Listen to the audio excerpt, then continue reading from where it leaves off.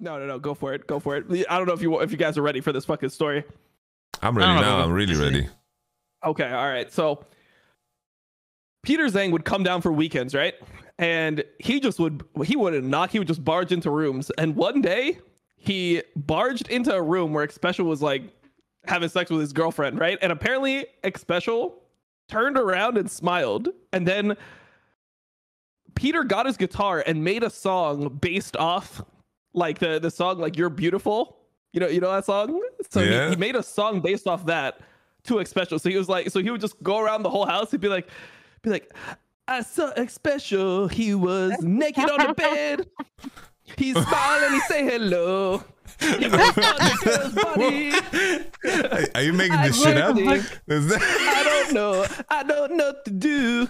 You're naked. Like that's when he just sang that. He just sang that nonstop. That was his song. So before we would go on stage, we would sing the song in the fucking comms, and it never made it to mic check.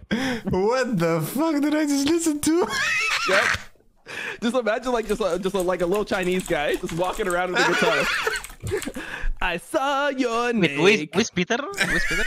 Peter Zhang.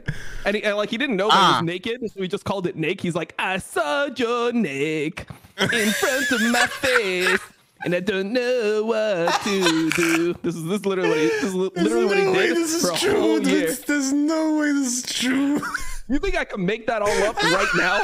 You think I can make that up? How could I make that up? It's impossible to make that up. What the fuck? I saw you naked. I saw your naked. Actually, the weirdest part is Xpecial smile in Twitter. Bro, you can ask Xpecial. Ask him about Peter Zhang's song. Bro, this is crazy. Oh man, that's mental.